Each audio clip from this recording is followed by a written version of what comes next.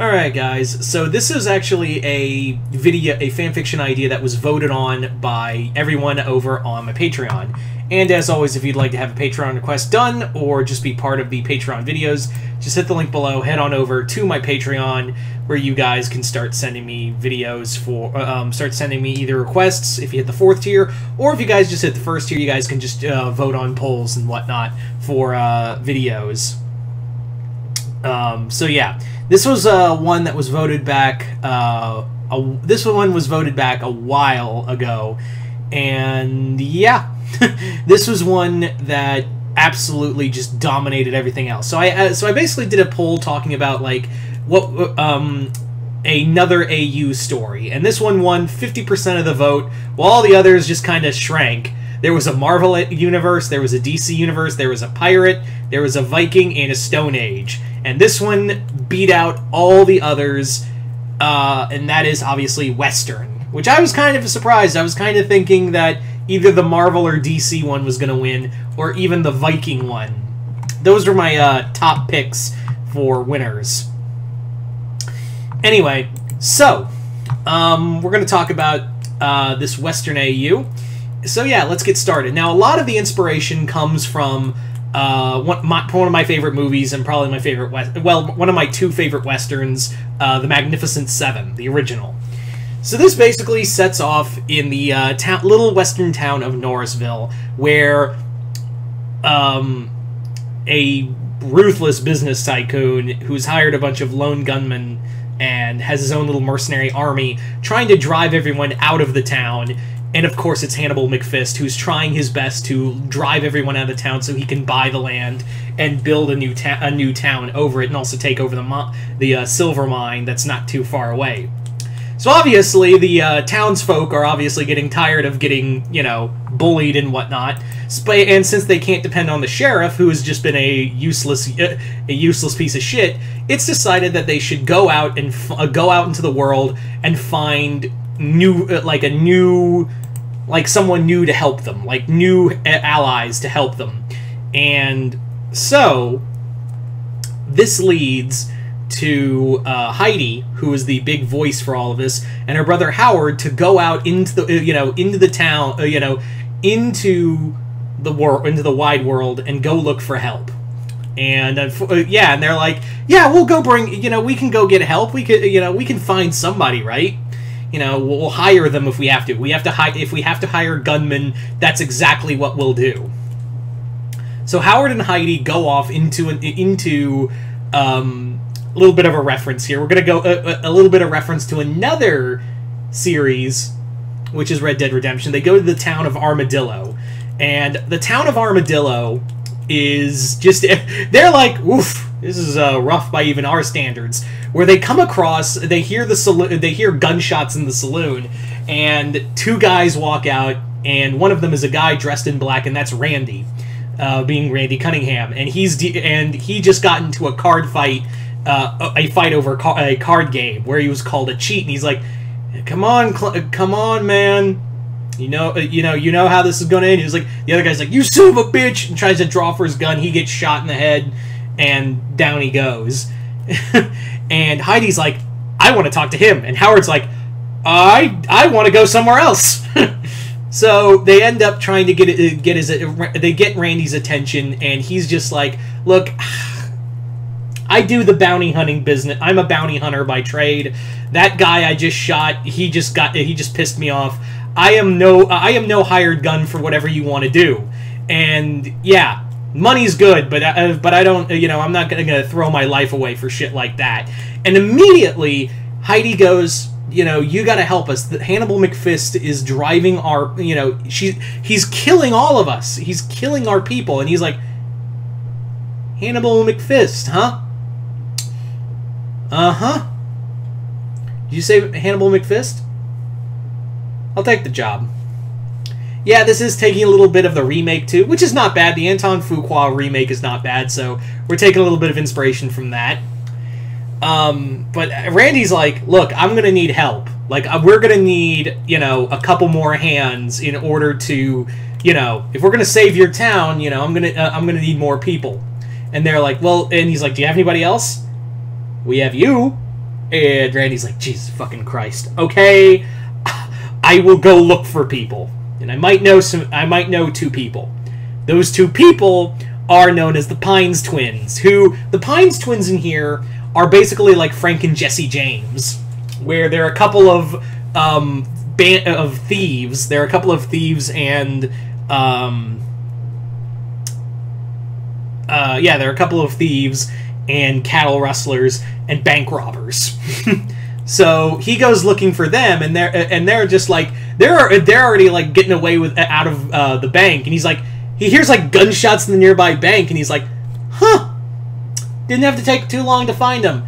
And they run out of town, and Randy follows them. He's like, hey, Mason and Mabel Pines, and they just draw their guns, and they're like, shit, Randy, what's up, man?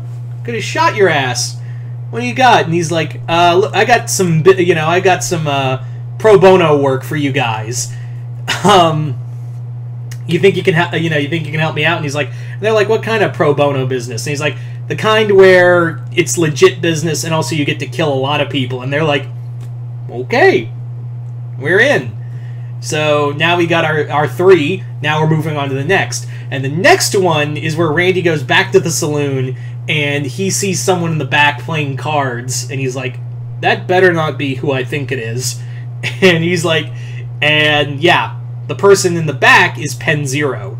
And Pen in here is he's known as the Dandy, who is this fast-drawing, he's kind of like a mix of Doc Holliday and Johnny... Yeah, he's more like Johnny Ringo from Tombstone. And he's just fast on the draw. Like, he just whips that gun out and just shoots the guy he's playing cards with. And he's like, looks like you got the dead man's hand, brother. And that's when Randy comes up. He's like, well, I never thought I'd see the day where I'd meet the Dandy. And he's like, oh, you must be the man in black, looking for a job. And he's like, how'd you know? He's like, you just got that look. Whatever it is, I'll take it. So Penn joins the group. Next up, we have Marco, Marco in here, Randy finds him in the midst of like a knife fight with someone else. And Marco kills him, and he's like, I didn't just leave, I didn't leave fucking San Lorenzo for this bullshit. He just fucking guts the one guy, and he's like, what do you want, white boy? And Randy's like, you were Marco Diaz, famous bandito and freedom fighter in Mexico. He's like, yeah, freedom fighter. I got my ass thrown out of my country after, I helped prop up a dictator. What do you want me to do? And he's like, how would you like to fight another dictatorship? And that's how they get Marco. So now we have 5 members of the... we got, 5 members. The next one on the list... the next one on the list is Anne. And Anne is actually, like, Randy finds her, like, testing out, basically pulling out a gun, just drawing so fast he could barely see it, and firing it at a bunch of bottles in such a rapid pace. He was like, holy shit, I've got to get her on my side. And they're like, but she's a woman. And he's like, it don't matter. Can she use a gun? And they're like, yeah, then she's in. So Anne joins. And finally, our last member of this little group is... And Randy goes, there's one person I think I might know. There's one person... and I hope she's still alive. But he has to ride all the way to Mexico to go find her. And that is Ida. Ida was actually Randy's adopted mother, and also taught him how to shoot. And she was also like she was also like a female bounty hunter, and has basically just been kind of like, a lot like if you've played Red Dead Redemption 1, she's like the Landon Ricketts of this story. And now she's been teaching Luz how to shoot. Like, now she has, she's teaching at Luz how to shoot. And when she sees Randy, he's like, ah, my boy. And that's when everyone finds out, like, the story behind what happened between Randy and Hannibal. It turns out that Randy's parents worked for McFist Railroad Company. However, due to, McFist being such a shitty human being, he was, the Cunningham, Randy's father kind of led tried to get them unionized, but McFist was like, nah, that's not gonna happen, and went to their house and had them all both of his parents killed, and the house was set on fire. Randy barely escaped. He still has the burns on his body from that, from that attack, and he ran far away and ran into Ida by chance, and then she raised him from there. So Ida agrees to join, and the 7 of them ride off back to Norrisville, where from there they run into they basically run into the guy who's like the field general for McFist's little group. So yeah, like I was saying, Toffee is the field general for this band of miscreants, and yeah. So the team, the group has to like shoot their way in, and it's also revealed that Marco and Toffee have a bit of history. Turns out that Toffee was a part of that revolution that Marco was a part of, and actually helped get the guy who turned out to be the new dictator for the country, instead of he was there because Toffee was there because he was like, yeah, they needed a actual leader, not you, who was like an idealist. They needed a firm hand to guide them. And he's like, so you traded one dictatorship for another. He's like, well, at least this one was more comfortable. And the two get into a draw, and Marco just blows Toffee away in just like a quick draw. This is about the time where he meets Star, who has been like one of the shall we say, working girls along with Sashi. And Sashi's been taking care of the brothel after the last mistress got shot for not keeping up with the money.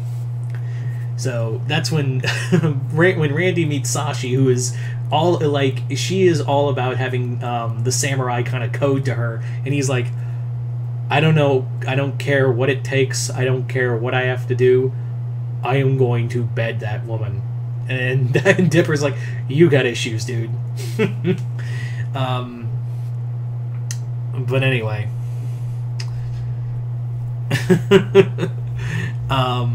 Yeah.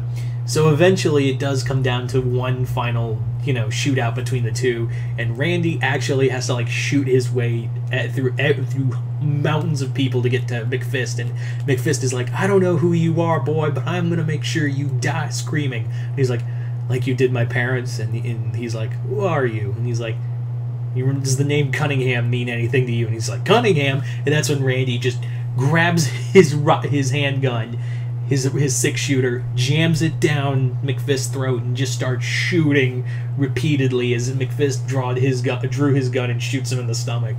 And yeah, both die. By the end of it, only Marco, Penn, and Anne are the only survivors of this this bloody shootout. And yeah. Anyway, so there you go, guys. That is my Western AU. Figured, Magnificent Seven would be a nice little draw, because that's how it goes. Because yeah, it's always a pretty good standard. It's always a pretty good standard Western, story on a whole. So yeah. I really do hope you guys enjoyed it, and thank you all for voting for this video. This was a lot of fun. I'm sorry it took so long for it to come out, but I was busy and all that other stuff. So yeah, once again, if you'd like to join my Patreon, just hit the link below, head on over there. And like I said, if you hit the 4th tier, you guys can send me videos to do here on YouTube. Anyway, so once again, hope you all enjoyed this. I'm Mr. Multiverse. I'll see you next time in the Multiverse.